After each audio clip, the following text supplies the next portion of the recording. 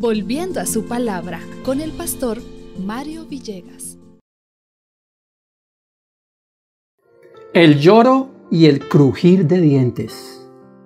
Nuestra reflexión está en el libro de Mateo capítulo 22 y el versículo 13. Entonces el rey dijo a los que le servían: atadle de pies y manos y echadlo en las tinieblas de afuera. Allí será el lloro y el crujir de dientes. Esta escena está mostrando el momento en el cual el hombre se tiene que enfrentar con la justicia de Dios. Este hombre no aceptó a Jesús. Este hombre no aceptó el regalo de Jesús, que es su gracia, su perdón. Este hombre no ha entendido lo que es el pecado.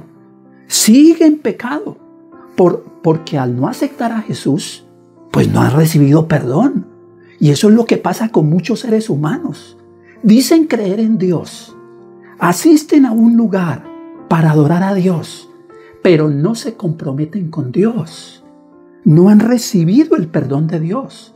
Por eso aquí en esta escena se muestra que el Señor manda a sus siervos y le dice: échenlo en las tinieblas de afuera, entendiendo que las tinieblas es lo malo. El rey de las tinieblas es Satanás. El rey de la luz es Cristo.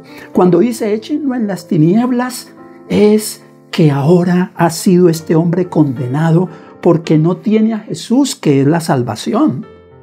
Cuando Jesús vino predicando el arrepentimiento. Recordemos cuando dijo: arrepentíos, que el reino de los cielos se ha acercado. Allá en Mateo 4:17. El mismo apóstol Pedro, motivando a la gente a que reconozcan a Jesús, les dice: arrepentíos y convertíos para que vengan tiempos de refrigerio para vosotros.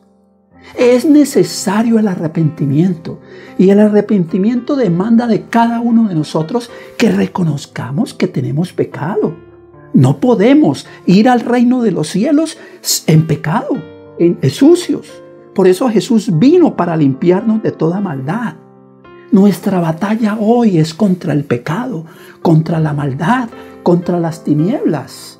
Y por eso necesitamos hoy decirle al Señor: Señor, límpiame de mi pecado. Como lo decía David.